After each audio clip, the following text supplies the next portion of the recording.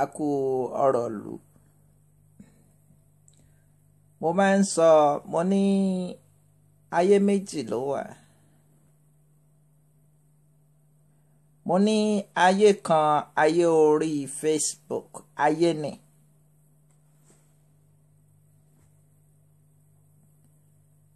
Ayé orí Facebook, ayé ni.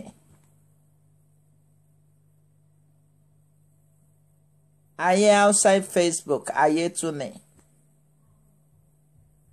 Ayé orí Facebook, à ń náwó lórí Facebook náà. Outside Facebook náà à ń náwó lórí ẹ̀.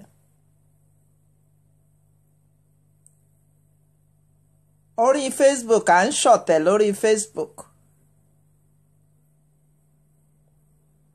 Outside Facebook ọ̀tẹ̀ náà wà. Ṣùgbọ́n bí mo ṣe máa ń sọ, kò sí ẹni tó máa ṣọ̀tẹ̀ tó máa rọ́nà lọ.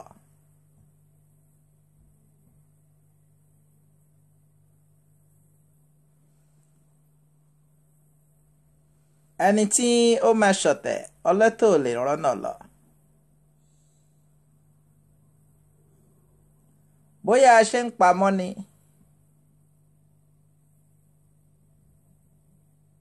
Nǹkan kan lèmi máa ń sọ ní gbogbo ìgbà. Màá ní ẹ má ṣọ̀tẹ̀.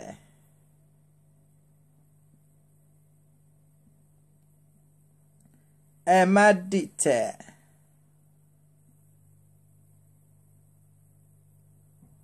Because ìgbẹ̀yìn ọ̀tẹ̀ kì í dá.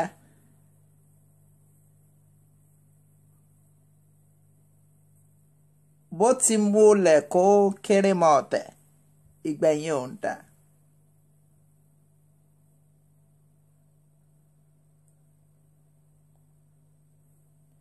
Ṣùgbọ́n tá a bá ní ọ̀tẹ̀ nínú ẹ̀jẹ̀, bó ti wulẹ̀ ká sọ tó, ọlọ́tẹ̀ á padà ṣọ̀tẹ̀ ni.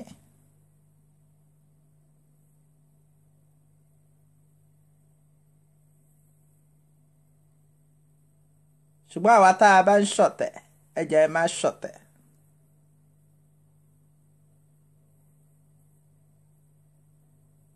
Àwa tá a bá fẹ́ jà, a tún sọ fún wa pé a ní ẹ má jà. Kò sí nǹkan tá a fẹ́ rí gbà nínú ìjà. Ohun mo máa ń bèèrè pé ìjà lénìí ìjà lọ́la, ṣé kò kí ń sú wa ni? A gbọ́dọ̀ jà ni, a gbọ́dọ̀ fún tán ni, ó máa ń súnyàn, ó máa ń rẹ̀ jà, ṣé kò ń rẹ̀ wá ni?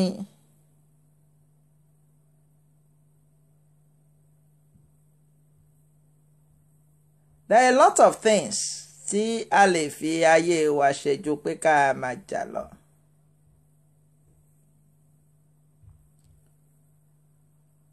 Mo ń gbọ́ chat èèyàn kan, ó ní lórí Facebook yìí ń gbà tóun focus. Ó ní òun ń kọ́ ilé òun láti ìsàlẹ̀, òun kọ́ dé ṣé lintel ló pè é.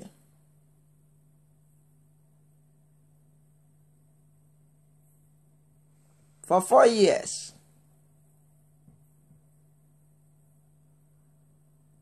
For 4 years. There are some people they will be wasting away. And they're happy. The funniest thing is that they're happy while wasting away.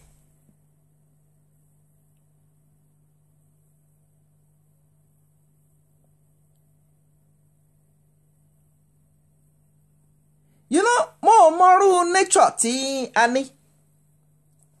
Some people are wasting away. In them, they know they are wasting away and they are happy.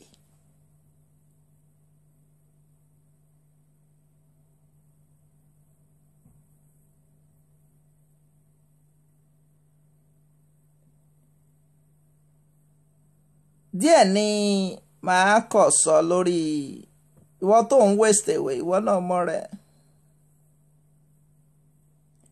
ìwọ tó fẹ́ jà ẹni bá fẹ́ jà èyí táwa bá sọ náà ní pé ẹ má jà o.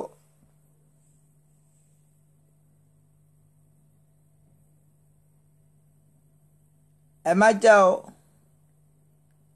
ìlú ò gbọ́dọ̀ dàrú mọ́ emperor lórí jẹ́ mọ̀ pé emperor làwà.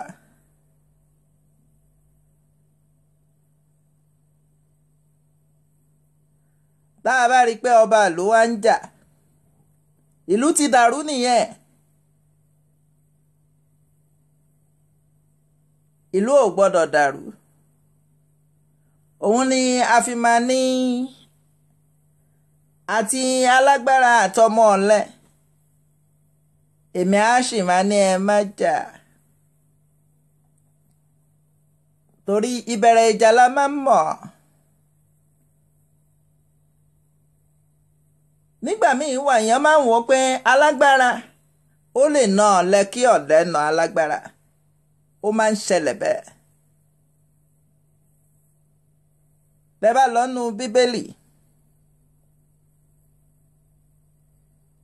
nígbà tí dávidi àti goliath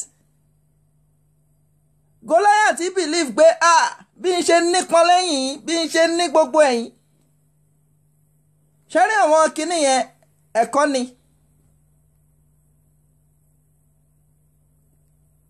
ìlú ò gbọ́dọ̀ dàrú mọ́ wa lórí.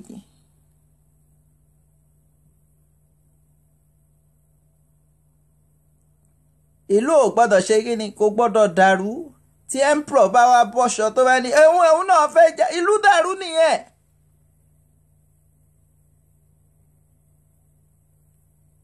aráàlú ni ò ní gbádùn.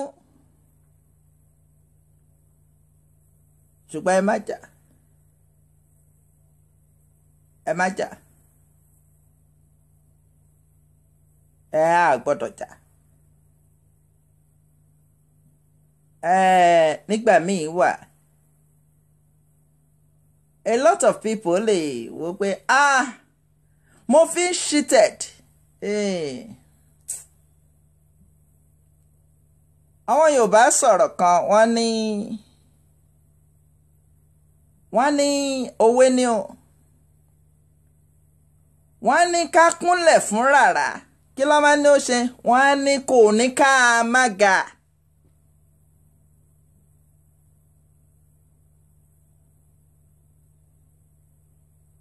ṣé ká kúnlẹ̀ fún rárá ló ń wí. ẹ̀yin Yorùbá ẹ̀yin tẹ́ ẹ gbọ́ Yorùbá.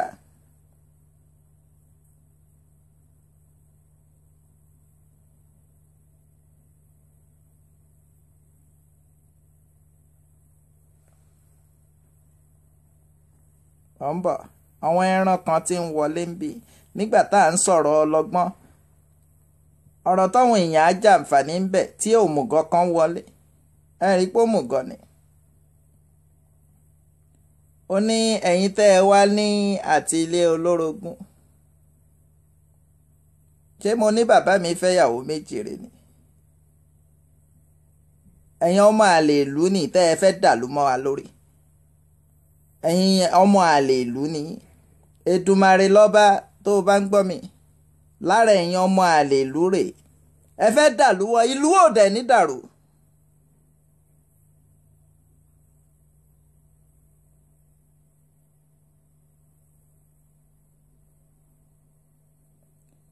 ìlú òṣè ní kíni kò ní dàrú. ìwọ tó wà láńdà Èdùmàrè ara ẹ̀yin ọmọ àlè ìlú ni ẹ fẹ́ dàlú mọ́ wa lórí ni ìlú yìí ò dẹ̀ ní dàrú.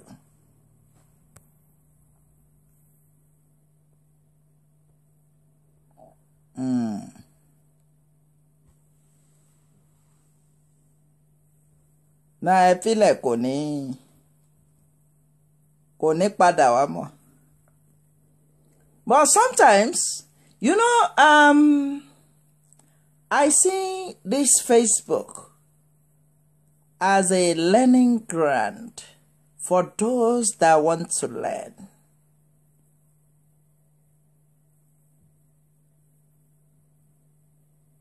ẹ já fi normal life wálẹ̀ ẹ já bọ́ sí Facebook live.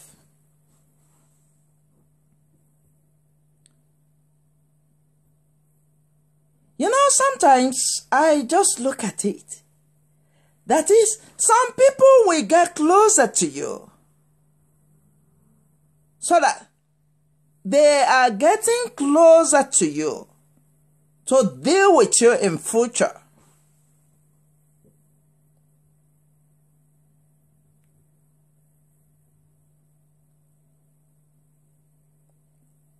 Mo wá rí pé tábà ní à ń recycle, kò sẹ́ni tó ń recycle tó wà lórí Facebook. Àwọn tó ń recycle kegan wọn recycle tó bọ́mọ èèyàn ṣe ń recycle èèyàn lórí Facebook yìí.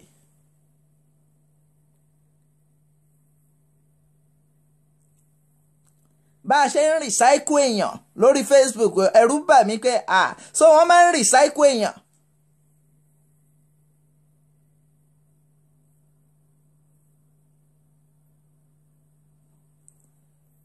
So wọ́n máa ń recycle èèyàn lórí Facebook yìí.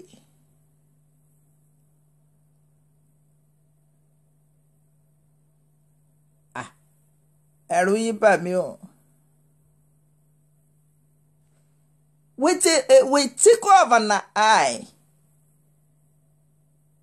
Torí pé a fẹ́ jà.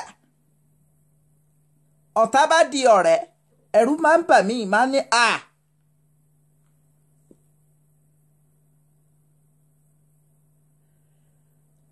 Then on the issue of Mr. Oladele, Madam Bukola Ndaniya, a customer.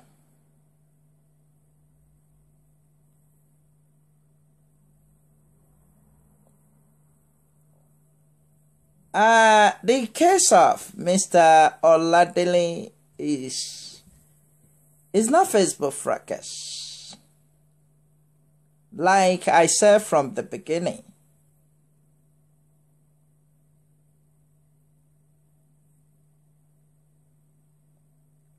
Mr. Oladele Ogundipe is not Facebook fracas. But unfortunately,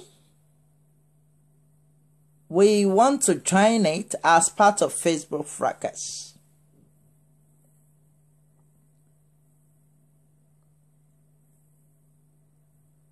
Tí wọ́n bá ní ọmọ ewé ń jà, ọmọ ayé ń jà, agbọ́ yẹn.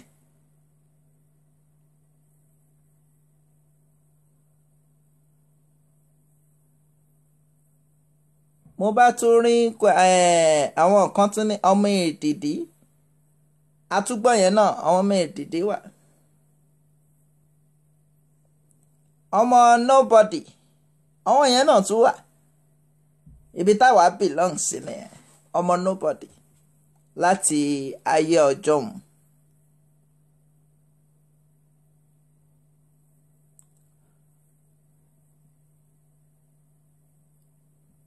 Mo sọ ní àná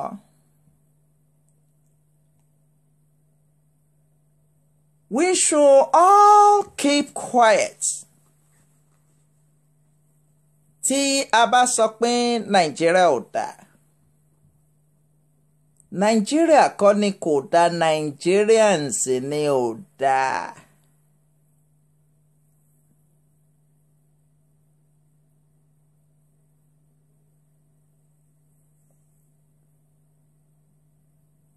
Nigerians ni ò dáa. Ìlú as Nigeria, ìlú tó dáa ni. Ẹni pé nígbàtí wọ́n ní ìlú tó kún fún wàrà àti oyin ní Nàìjíríà, ṣé ìlú ló ń mì kí wàrà ẹ̀ fúnra ẹ̀ ni? Ṣé ìlú ló waste oyin ẹ̀ fúnra ẹ̀ ni? Ṣé báwa Nàìjíríà là ń waste gbogbo ẹ̀?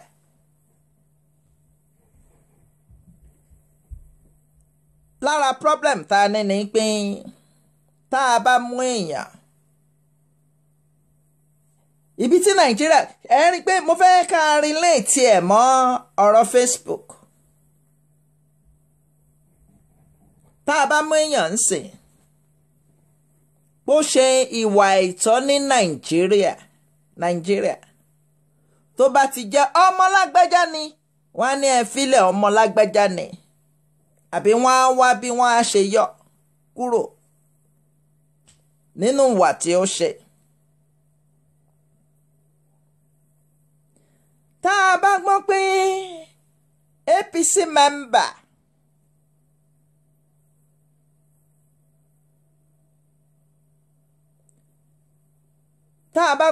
APC member ń sìn wọ́n ní torí pé ó jẹ́ APC party member ni wọ́n filẹ̀. ok ẹ jẹ́ á wo àwọn kéèsì kan Nàìjíríà.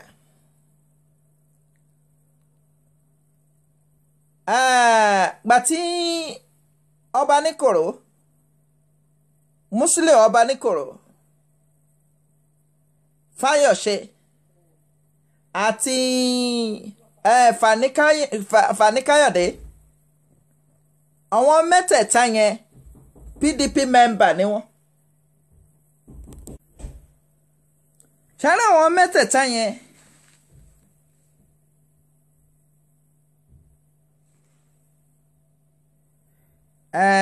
Aisha Lawal ẹ̀yin ọmọ àlèlú lára ọmọ àlèlú ni ṣẹ́gẹ̀tì ń sìn Aisha Lawal lára ọmọ àlèlú nìyẹn bẹ́ẹ̀ bá ṣe ń wá ni màá máa dárúkọ yín jáde tó o bá mọ̀ pé o ò lè dúró kó o gbọ́ nǹkan tí à ń sọ don't comment. I don't want any miscreant here. I don't want miscreants on this platform. If you cannot listen, please.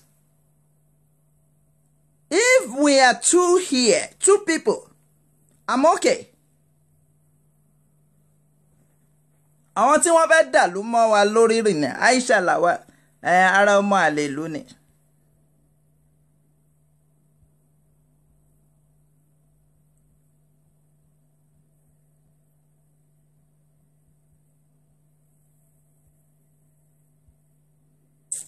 ẹ jẹ́ á máa sọ nǹkan tá à ń sọ.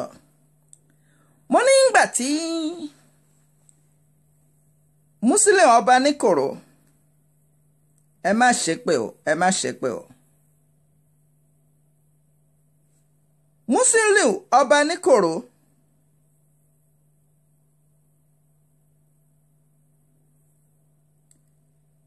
àti Fani-Káyọ̀dé àti Fáyọ̀ṣe PDP ni wọ́n.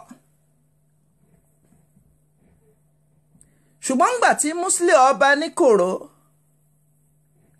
tí ó padà di APC ṣé mọ̀ pé àgbọ̀n kankan mọ́ wọ́n bá fa wàhálà kankan mọ́.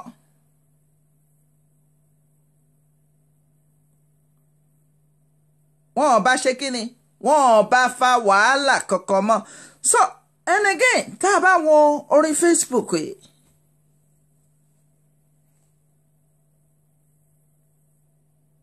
ẹ̀rù Ọlọ́run bà mí dèwé bí àwọn èèyàn ṣé wọ́n ní ọ̀tá mi ní ẹ tẹ́lẹ̀ ó yá já dọ̀rẹ́ ìdí tá a fi dọ̀rẹ́ ni pé a fẹ́ bá lágbájá jà.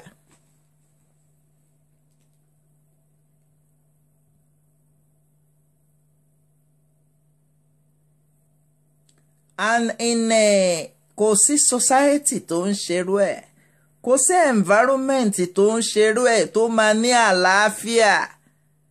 the world peace tí à ń pariwo kò sí environment tó máa ṣerú ẹ̀ àbí kò séèyàn tó máa ṣerú ẹ̀. ok mo ń gbọ́rọ̀ kan nípa what's it called Gani Adams ní bíi lánàá.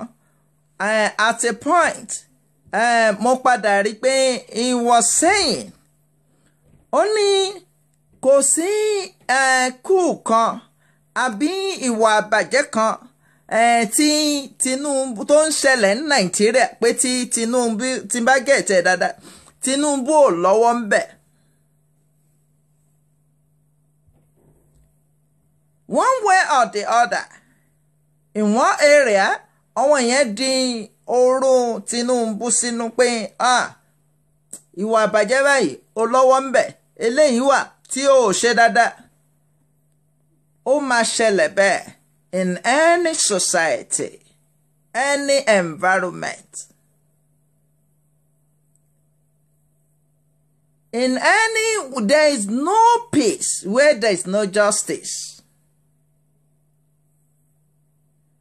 Before we can attain peace in any environment, we have to be just.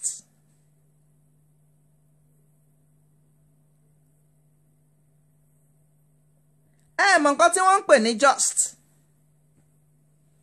To attain peaceful environment, there should be just. We have to be just. Anywhere there is no just, or there's no justice, there won't be peace.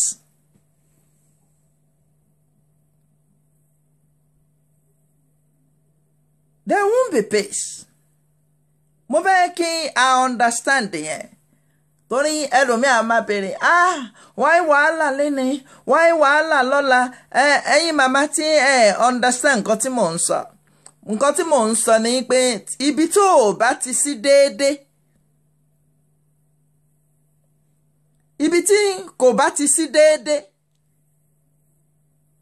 kò lè sí àlàáfíà ń bẹ̀.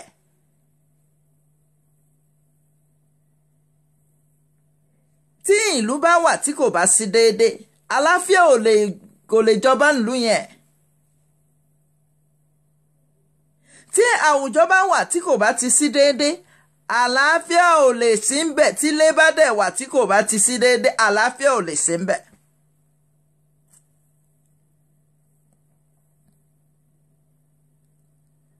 So, èmi á fẹ́ yẹ kí in any environment tá a bá wà, ẹ jẹ́ á gbìyànjú ká ṣe déédé. Nǹkan ẹyọ kan tó lè mú àlàáfíà wà nìyẹn. Tí a bá níyàwó méjì, ẹ̀yin náà ẹ ṣàwò àwọn oníyàwó mẹ́wàá gan. Tó bá ti ṣe bẹ́ẹ̀ ni pé a fẹ́ ṣe déédé ń bì kan. Ìyẹn tó bá jẹ́ pé ẹ mú Facebook as community. Pé a máa jẹ́ community náà. Torí lọ́dọ̀ wa ń bí ìlú ni Facebook, ìlú kan ni.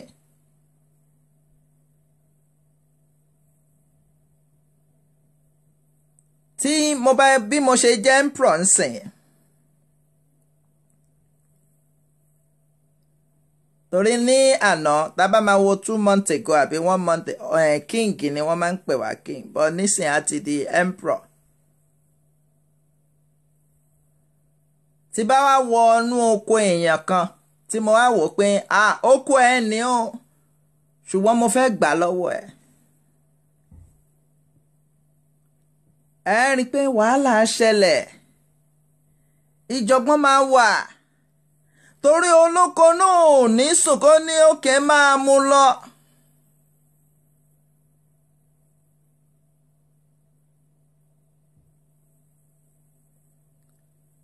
Tí bá tún wá bọ́ sí oko ẹlòmíì, tí bá ní oko ẹni mo mọ̀ pé wọ́n ló ní o,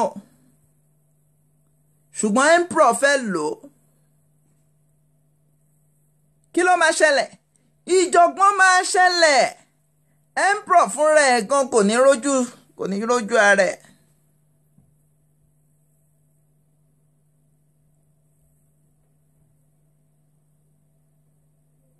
Emperor gbọ́dọ̀ wà ní position tá ní ẹjọ́ wo ló kàn? Ẹjọ́ báyìí ni mo rò pé lọ́wọ́n ayé ìgbà kan ní Ilé Ifẹ̀.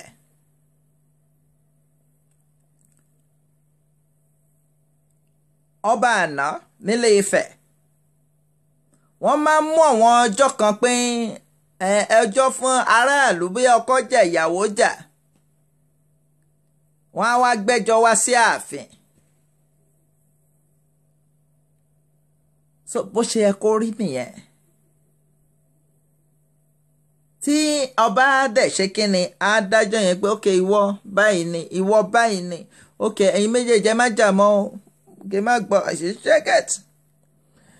ṣùgbọ́n anyways kí a tó lọ nǹkan tí màá sọ fún wa ni pé ọrọ̀ ajé wa ni ká mójútó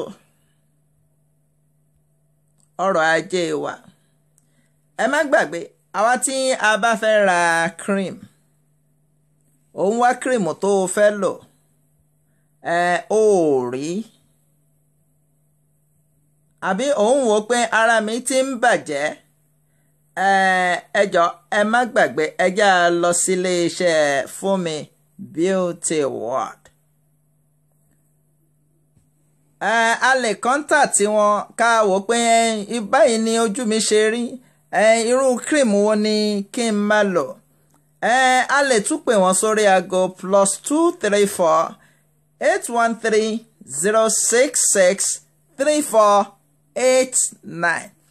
ṣùgbọ́n àwọn tí a bá fẹ́ ra rain ẹ jà pé pause and ponder pé a fẹ́ ra rain. ìwọ tó o bá fẹ́ ra pọ̀mọ́ bí o fẹ́ ra ẹja pọ̀mọ́ ìrẹsì ẹ jà pé mọ̀mọ́ Anamáyọ̀wá. then ìwọ tí o bá fẹ́ ra ilẹ̀ òun wálẹ̀ ẹ̀rù ń bẹ̀ pé ó ti ralẹ̀ ẹ̀rù ń bẹ̀ pé ilẹ̀ tí mo rà yìí kíní kan a ní oríṣiríṣi ilẹ̀ tí ó wà authentic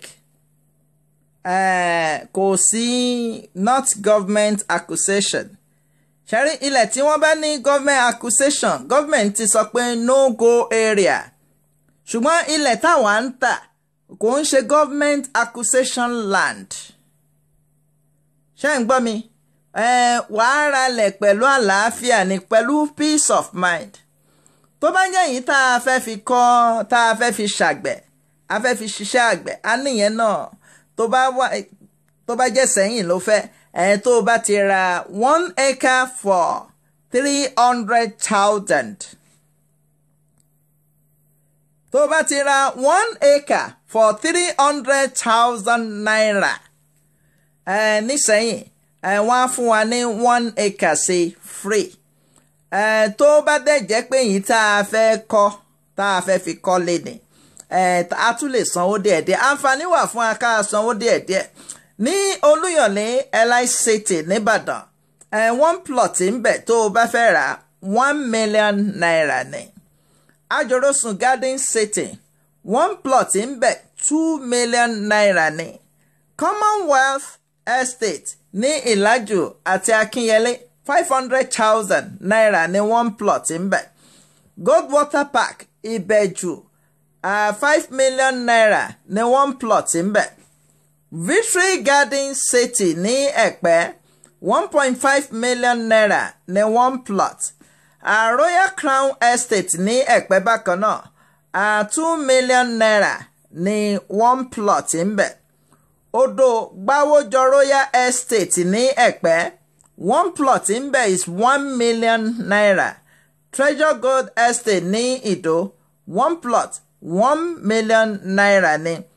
Lagos LICT 1 plot níbí náà 1 million naira ni. Ìwọ tó o bá fẹ́ rà pẹ̀lú fọ̀kànbalẹ̀ àyè wà fún wa láti san owó díẹ̀ fún wọn tí ò bá lè sanwó ní nǹkan náà. Then ẹja má gbàgbé ẹ̀yin tí mo bá ti kàn sí lórí fish farming ẹ jọ̀ọ́ ẹ send message sí mi lórí WhatsApp tí mo bá ti tẹ́ ẹ bá ti rí any email from us please send the message sí mi ní orí WhatsApp ẹ ṣé gan a tún máa pàdé ẹ̀yẹn la ní ká wa sọ yìí a tún pàdé later kò jẹ́ bó ṣe jẹ́ a tún pàdé ó dàbọ̀.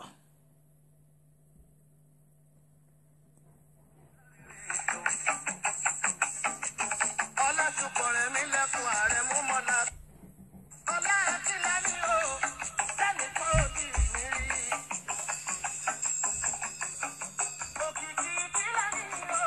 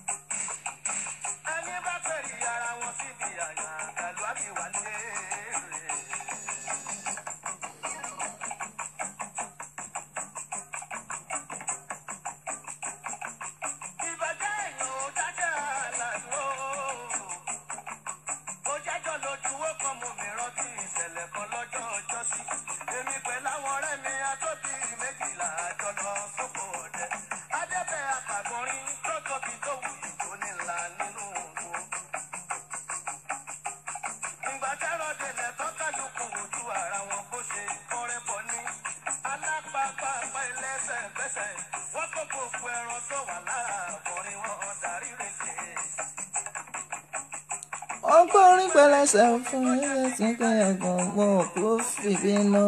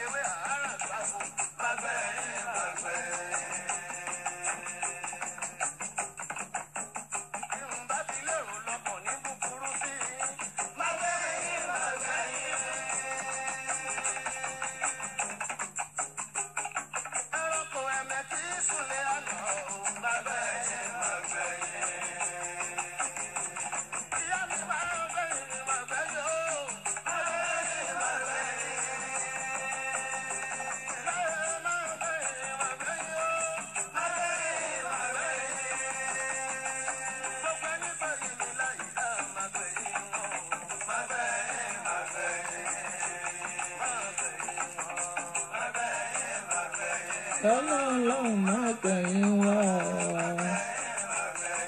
Ọlọ́run má gbẹ̀yìn wọn.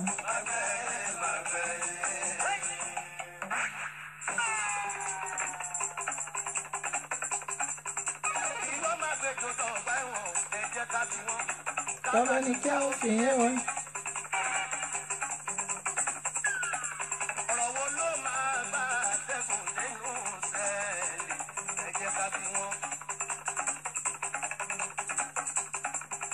Gbogbo bí ìyẹ fojú sí, abánidá ọ̀rọ̀ bá bẹ lọ. Mi ò lẹ́jọ́ l'Amẹ́ríkà, mi ò ní ní Nàìjíríà, ìròyìn já.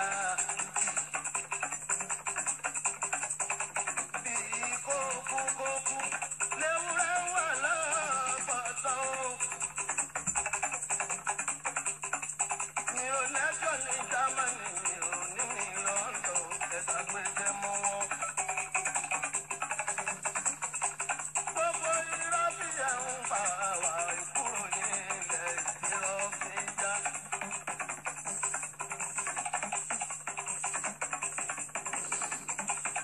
Gbogbo pàtí ẹ̀hún kóde ara ló fi ń sọ́ṣẹ́ ó.